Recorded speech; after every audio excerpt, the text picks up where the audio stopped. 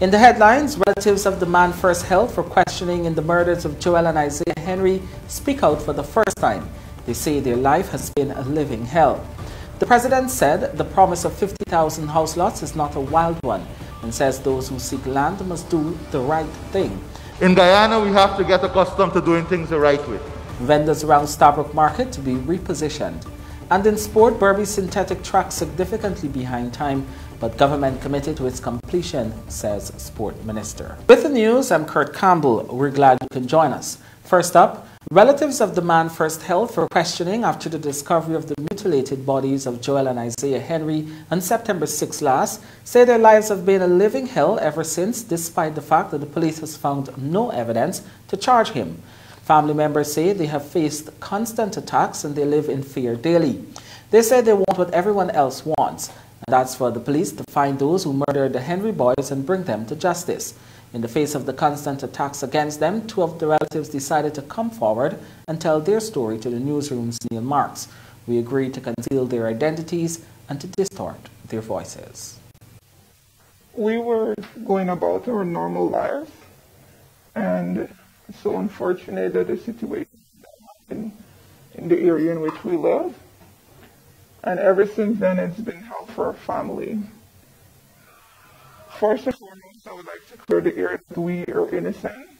We do not know of anything concerning that matter. All I know is that my relatives were being called to the station, and they were interrogated, and we have been targeted.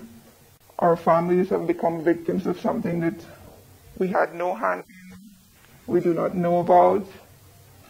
And it's been hell. The entire family is suffering.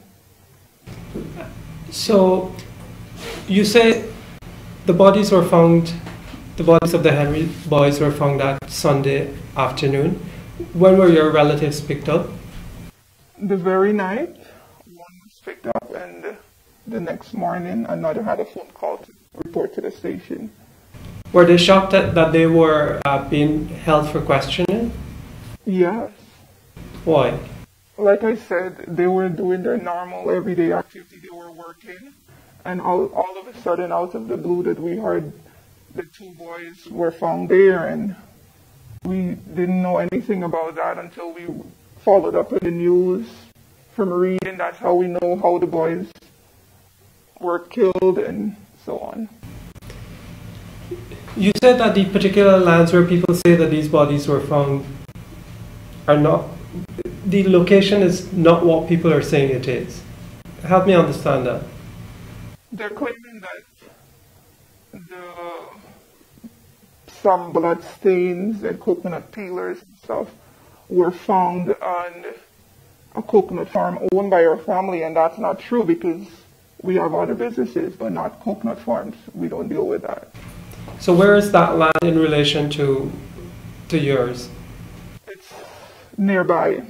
But your relatives never saw anyone on the land when all of this happened? They knew absolutely not. They didn't know that the boys were missing? No, we do not know them. And so just tell me some of the things that have been happening since then. But first of all, your relatives were cleared of these charges. No one is being held at this point in time. No, they're not being held. But the police continue to question them from time to time? Yes, they have to check in every now and then at the station. So they're still after us. Yeah. And during the protests and stuff, the protesters, they keep calling our names.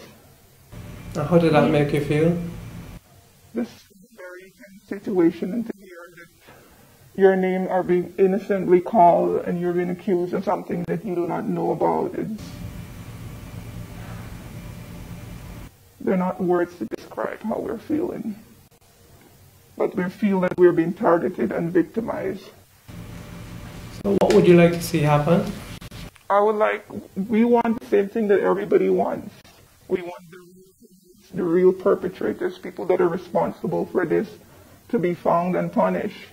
We do not want to be labeled as murderers or criminals of something that we had no hands in, we do not know about. We're innocent in all of this. Our lives has been turned upside down. We're faced with threats daily on our lives, our properties, our workers, our businesses, everything. People who are affiliated with our lives are also being threatened. We, a few days back, a group of men went down to the Baghdad where we're currently doing land preparation for rice, and they attacked our driver, a tractor, and they fired shots at him. And you said that they had threatened to burn your house down, or yes, attempted to? On the evening of when the boys' bodies were discovered, staged showing a group of people, maybe about 20 of them, throwing flammable substance in the yard. They had to be, we had to have security, armed security at the property ever since. You said that you want to see the real killers of the Henry Boys and Harish brought to justice. Yes. The thing is, West Berbice, as most of Guyana, was a very quiet, peaceful, our crime rate. We didn't even have a crime rate in Berbice, and for the past, since the election, things have changed drastically on their rate. Tension is high more than ever. We've never had these kind of things happening. These young boys have been, very traumatizing for Barbicians as a whole. I mean, to see little boys being killed so brutally, we all want the killers to be brought to justice. And they're not your relatives? No. If someone were to say that you're just saying that because just saying that so that the pressure would come off of you, what would you say to them? From day one, we have cooperated with the police. From day one, they went down without any warrants to the police. They cooperated in any way whatsoever that was needed from us. There's nothing that we have held. The lands that they're claiming these boys were found is not our land. So that's that was the basis of their arrest, allegedly. That is not being cleared up. So there was no other grounds for them to hold our family. Absolutely nothing. And now you'd like for it to stop? Yeah, of course. I mean, you can't go after. There were 20-something people arrested so far, to our knowledge. Yet there's still one family that is being targeted. Based on the lives on Facebook, you would hear the family calling out specific names and so on. How is it that you're just going to call one name when you have arrested over 20-something people? And incidents have been happening daily? Yeah, and a few days back also, they said that they attacked our driver and tractor at the Baghdad. They went into other farmers, cash crop farmers, they raided their farms. But people are afraid. People are afraid to go and report these incidents and the fear of being victimized. Have you yourself tried to go back into the Baghdad? No. Why? We wouldn't want to put ourselves in unnecessary risk. It's a tense situation, and you don't want to make it worse. And so do you fear that people will do you something if you go? It's not fear, but it's just not putting yourself in a situation to make it worse. And I hate to bring it back, but you say that you haven't seen this sort of thing happen in your community before. Right. No. Most of our workers are from number 5. We don't practice racism. We have a family of mixed people. So for them to make this about race and all these things, it was uncalled for. And so it's not just the immediate families of those who were arrested that has faced this kind of situation? No, farmers around the area. Berbice is a primarily farming community. When these sort of things happening and there is no protection for innocent people, what happens then? People just leave their produce that they work so hard for. There is no compensation whatsoever. We as a whole, we as farmers, we're large-scale rice farmers, cattle farmers.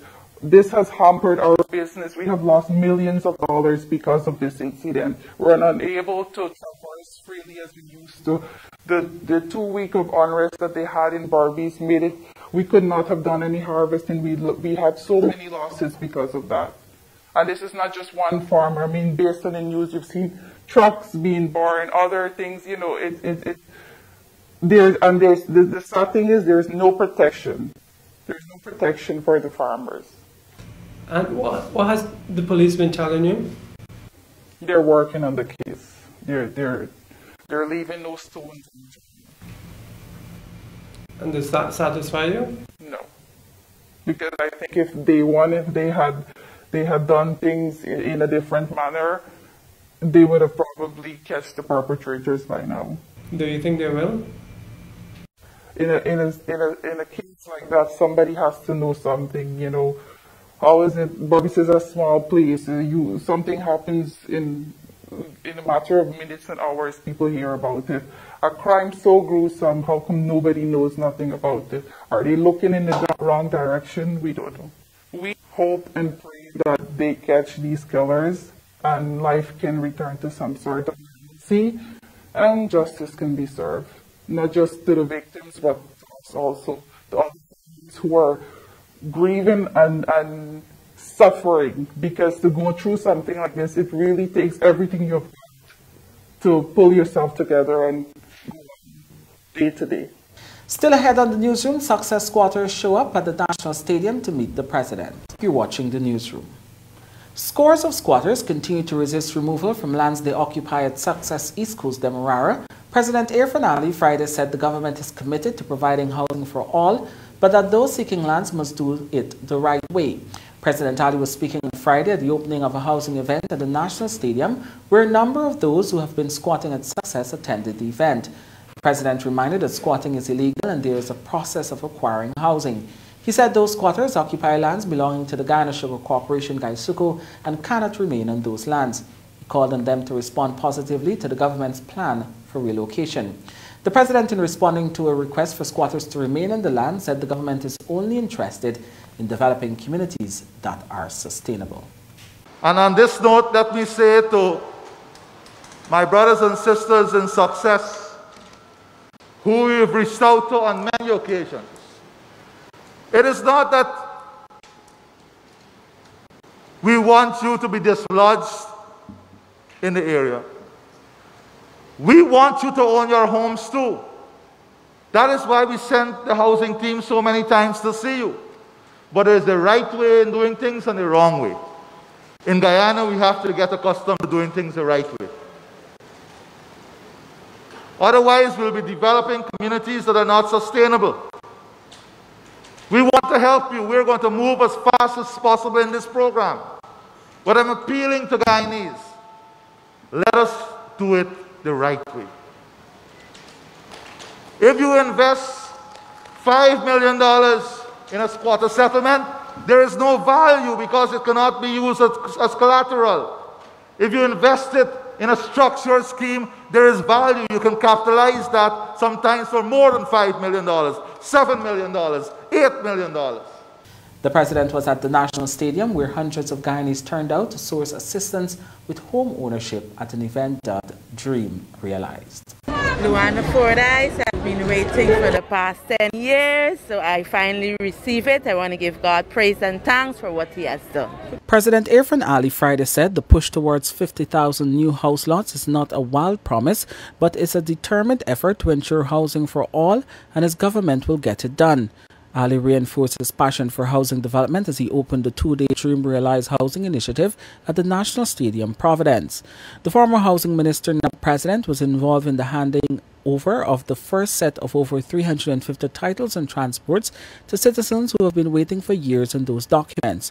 Long lines and clusters of people characterized the scene outside the National Stadium, where citizens waited in the mid-morning sun for an opportunity to meet with housing officials to either commence or move the process of home ownership forward. The President and Ministers of Housing and Water, Colin Crowell and Susan Rodriguez, were also forced to meet with a large group of Rocas citizens who had to wait beyond the police barricade because of the large number of citizens who turned out to the event. So y'all have patience. Don't. What y'all doing here is bad for yourself. Y'all got to give yourself space, all right? Yeah, everybody listen. All right, guys. All right. Everybody, you go and sit in the stand. Y'all sit apart from each other. What you're doing here is bad for yourself. I'm telling you, you're exposing yourself to death. Y'all follow the COVID restriction. Why are you doing this? Go and sit in the stand. The ministers will see every single policy. And let me tell you, it is 50,000 last week developing. Right? So everybody go to the stand. Everybody will be solved. Okay? Also participating in the initiative were several commercial banks, insurance companies, service providers, contractors, and developers, among others. President Irfan Ali, in outlining the government's vision for housing, said the government is not merely looking to provide house lots, but also to build homes and strengthen families. The president said the promises are not only of access to housing, but also one of affordability and one where citizens will benefit from a modern network of infrastructure. We're talking about dreams and making dreams reality. Dreams without action remains a dream. You can have the greatest dream, but if you don't take action on that dream, it remains a dream. The president said the banking sector must also get it right in ensuring that citizens benefit from incentives handed down by the government. He also asked banks to work with the government in ensuring that homeowners benefit from pre-qualified loans. He talked up a new push to ensure zoning of activities. The president reminded of his promise to deliver 50,000 house lots in the next 5 years, with 5,000 of those lots likely to be ready and available for distribution by November 2020. The initiative, which started on Friday, will end on Saturday, but not before persons are assisted with land applications and queries about the process. In addition to housing services, the event also saw the attendance of service providers such as e-networks, offering a range of services to homeowners. Alright, so for everyone who knows me, I'm Ved. I'm the Customer Experience Manager at e-networks. And we're here to give services and provide better connection to everyone. Wherever you are, we have a service for you. So we're launching right now our 4G and 5G services, which gives you better connection, better speed, and great reliability. The Ministry of Public Health on Friday reported 2 new COVID-19 deaths, bringing the overall total to 109. The latest fatalities were a 48-year-old man from Region 1 and a 71-year-old woman from Region 4. They both died while receiving care at a medical facility. All Guyanese are reminded to observe the protocols of COVID-19 Emergency Measures Number 9, which are in effect until October 31st, 2020. This order emphasizes the need for correct and consistent use of a face mask when leaving your home, the importance of maintaining the 6 feet physical distance from others, and the need for good hand hygiene to help reduce the spread of COVID-19. Minister of Public Works Juan Edgel and Minister of Home Affairs Robeson Ben on Friday inspected activities around Stabroek Market and determined that vendors around the area should be repositioned to allow for the smooth flow of vehicles and pedestrians. It was announced also that the City Fire Service Department will begin washing of the tarmacs and bus parks over the weekend in the vicinity of the Stabroek Market, while the Ministry of Public Works will commence patching of the roads and painting clear demarcation lines for bus lanes and travel lanes. We've had a walk around of the Stabroek Market area and of the minibus ranks to have an on-the-ground assessment of the situation and to set the basis for the gathering of more data, for the meeting with the leaders, the heads of each route operator, and to move forward a discussion which will see improvements, both hopefully from the City Council end, from the Ministry of Public Works, and also from the Ministry of Home Affairs. I think we all know that the situation around this area is precarious, is congested, and dangerous. And that we have to try again, I would say I've tried before, to bring a reasonable situation here with respect to traffic flow and the safety of persons traversing the area. So this is the beginning of another effort from the point of view of the Ministry of Home Affairs, the Ministry of Public Works, of course the police traffic chief is here, and the commander for the division, Georgetown, here, so that we could strategically bring an improvement in this area. sometime next week, by Wednesday I'm hoping, we'll be able to bring together the different actors and the stakeholders too, to have a discussion, an open discussion as to ideas as to what we ought to do. Hopefully out of that meeting we'll have an agreement for moving forward so that we could bring about a better situation. So I'm open to questions now. Just when you walked around the market area also, what was the observation made and suggestions? Well, we are not happy, of course, with a lot of selling that is going on the roadway, which should be open to traffic and to the fire service assets, the fire trucks and the ambulances.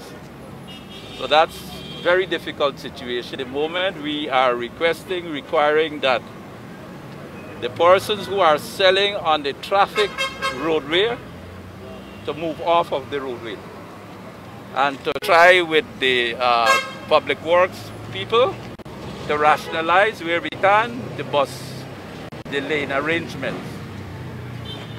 Minister, for years suggestions were made to relocate the fire station.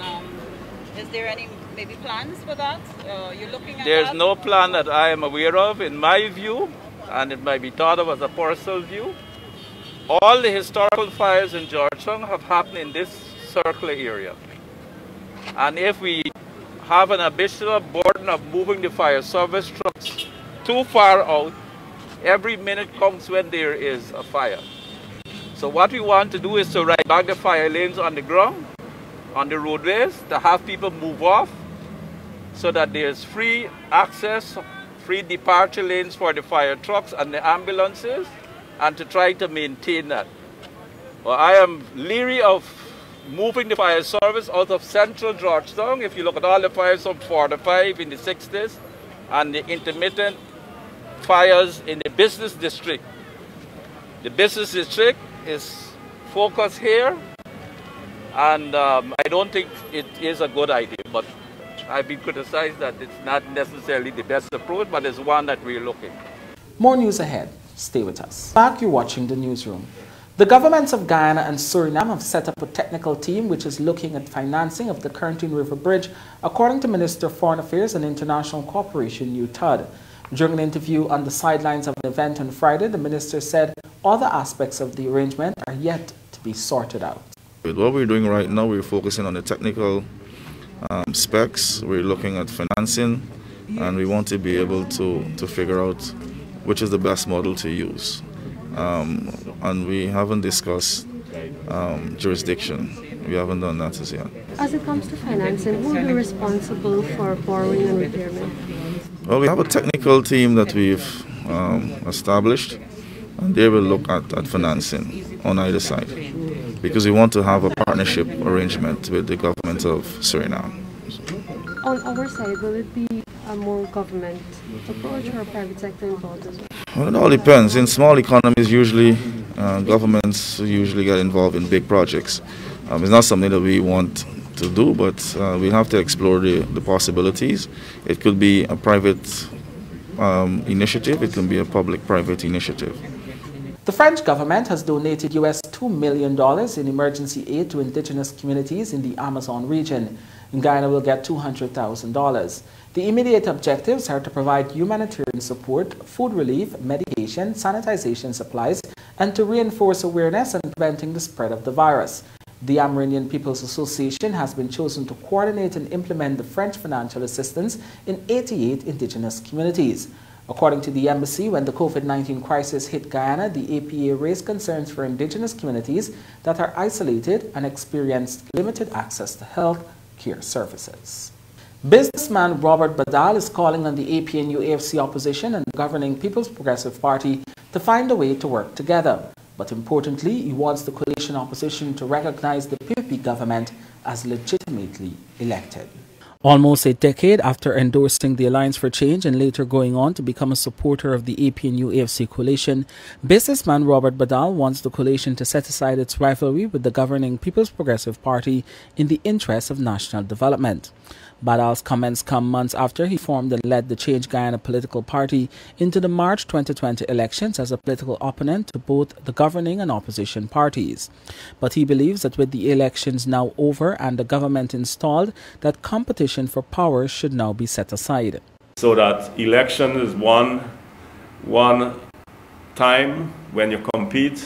After elections, you should put your hands together and support, because the objectives are the same.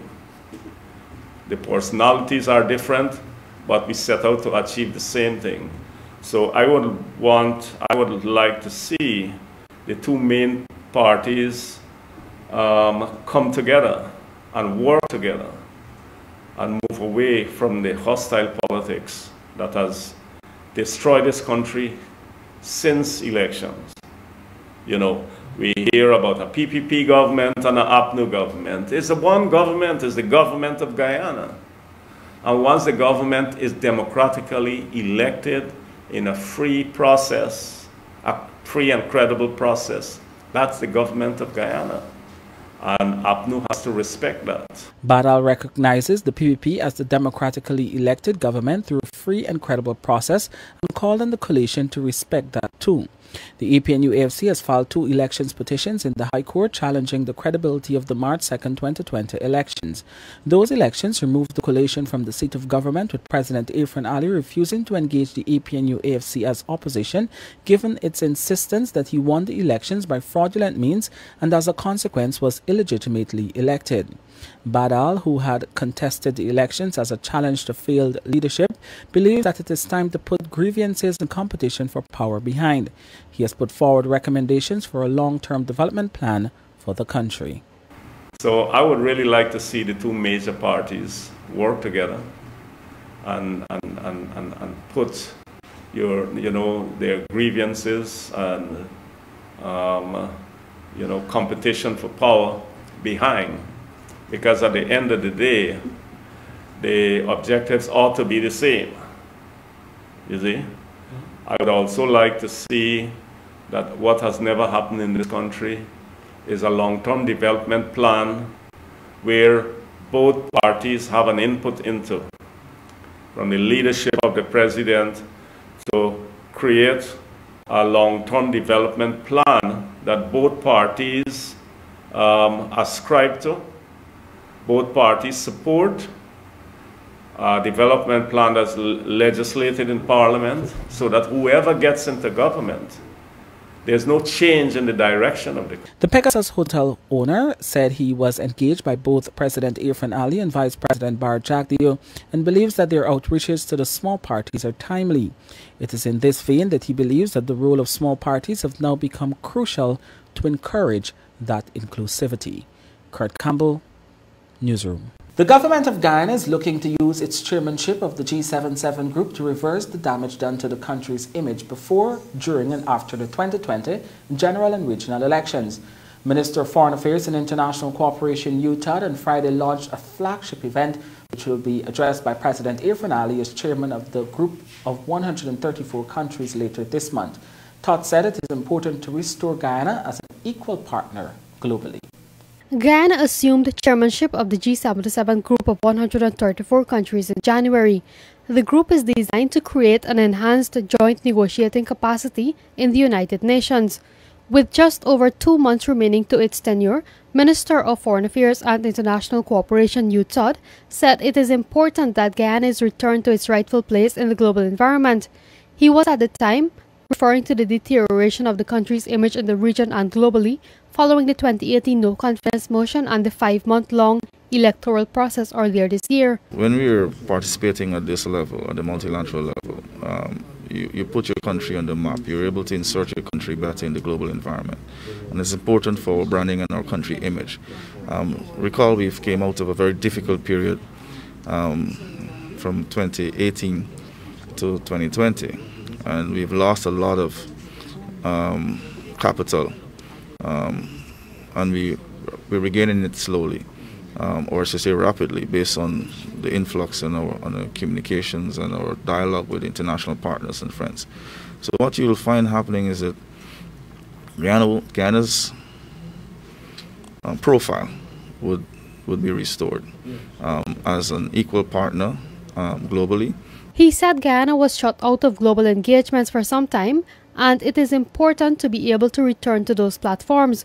Todd on Friday launched a flagship event for Guyana's chairmanship, a virtual forum to be held on October 29th and 30th under the theme Maintaining Low Carbon Development Path Towards the 2030 Agenda in the Era of COVID-19.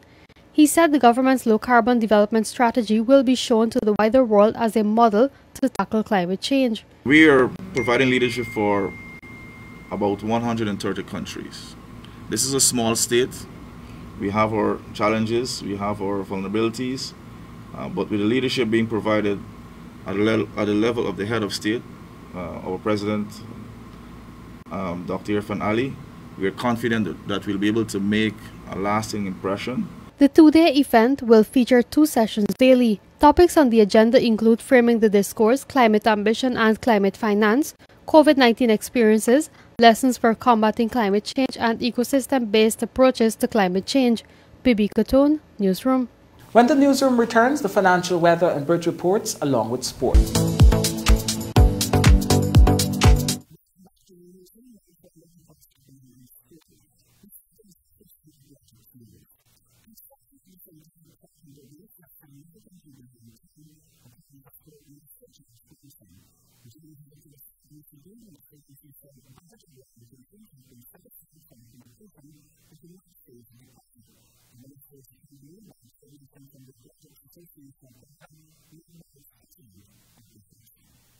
It's being done in phases, so after this is done, you've got to asphalt it, you've got to do some backfilling. So it's quite a bit more work to be done, even though, it looks as though, it's gone a far way. It's quite a bit more work to be done. But when it's done, it's going to be a very good international synthetic track.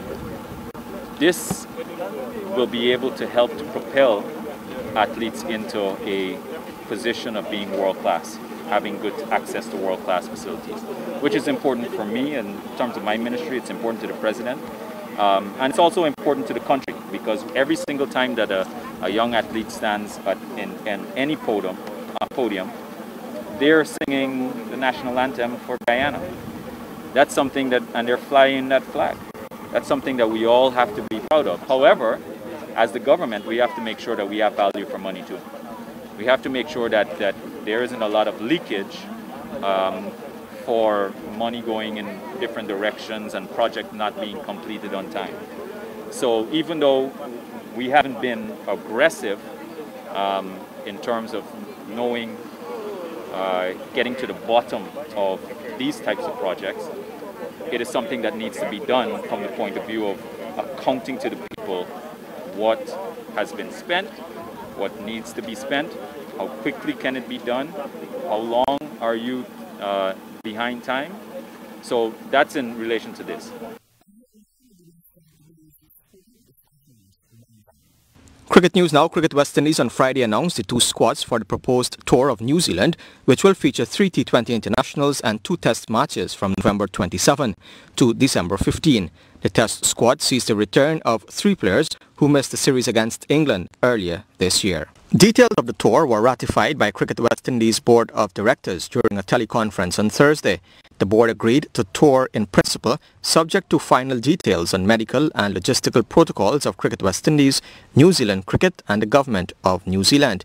In the test squad, there is a return for left-handed batsmen Darren Bravo and Shimron Hetmyer, as well as the all-rounder Kimo Paul.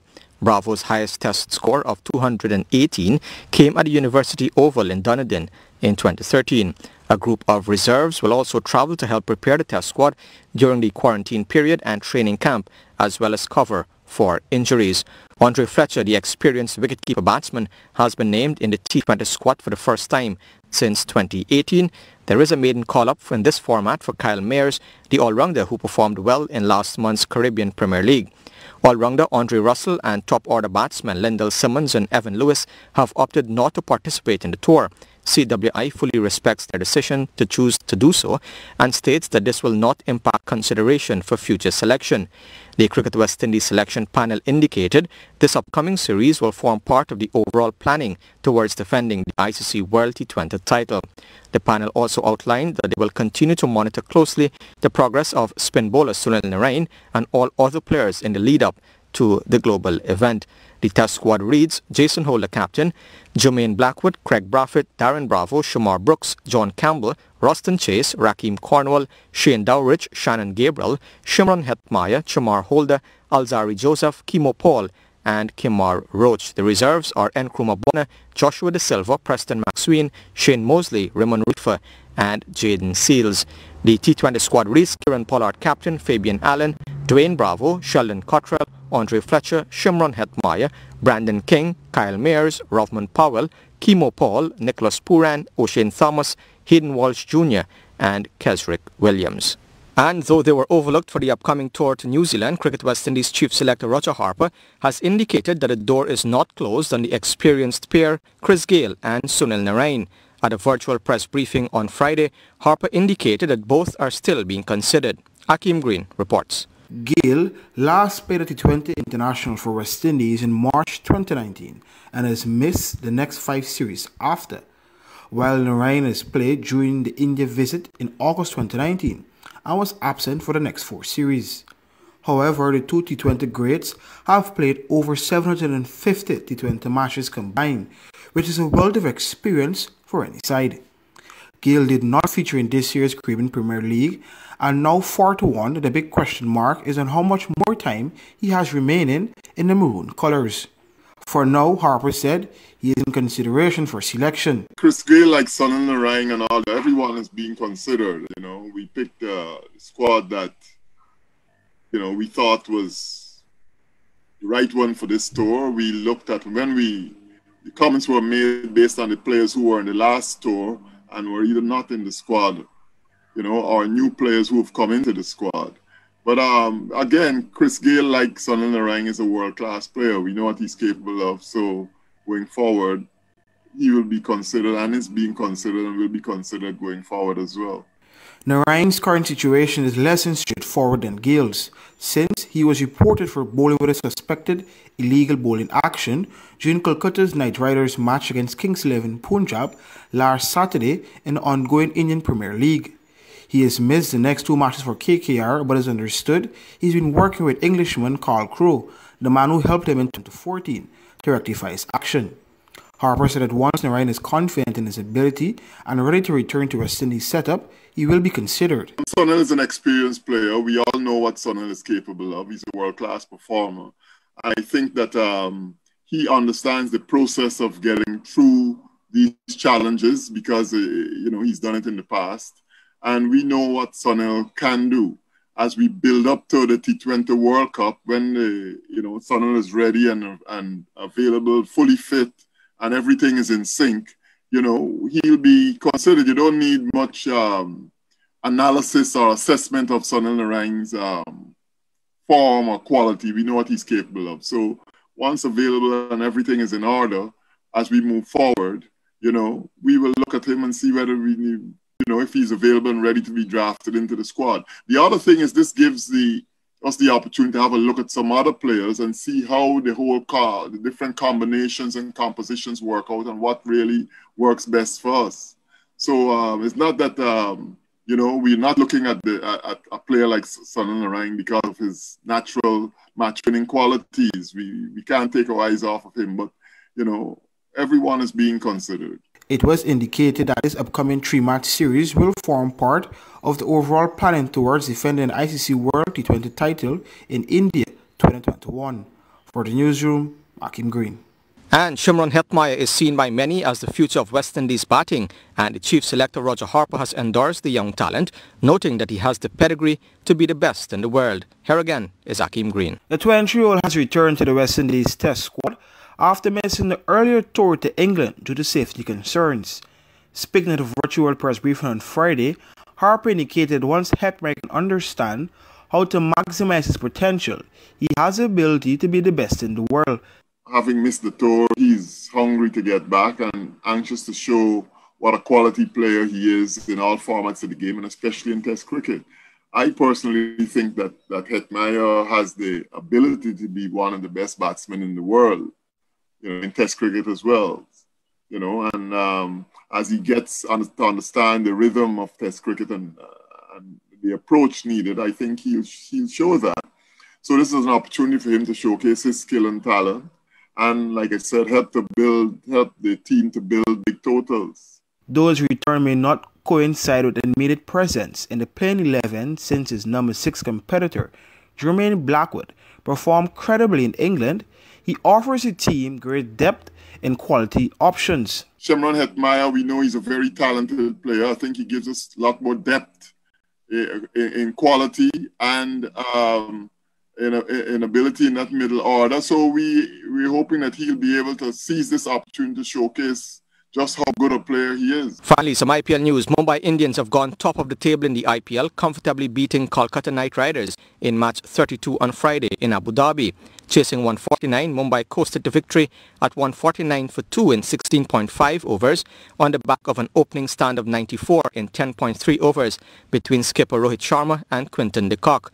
Sharma cracked 35, but de Kock stayed to the end, hitting 78 not out of 44 balls with 9 fours and 3 sixes. Hardik Pandya finished the game in a flurry, hitting 3 fours and a 6 in 21 not out. Earlier, Kolkata Knight Riders under new skipper Aaron Morgan slipped to 61 for 5 at the halfway stage, and it took an unbroken partnership of 87 between Morgan and Pat Cummins to give them a respectable score of 148 for 5. Cummins struck 5 fours and 2 sixes and 53 of 36, while Morgan was not out on 39 when the innings ended. Bowling for Mumbai, Rahul Chahar had 2 for 18, while there was 1 each for Trent Bolt, Nathan Coulter-Nile and Jasprit Bumrah. IPL action continues tomorrow, and it's a doubleheader starting with Rajasthan Royals versus Royal Challengers Bangalore at 6 hours and Delhi Capitals against Chennai Super Kings at 10 hours. And with that, we've come to the end of the news for this evening. My name is Avinash Ramdan. Thanks for watching. Have a safe weekend.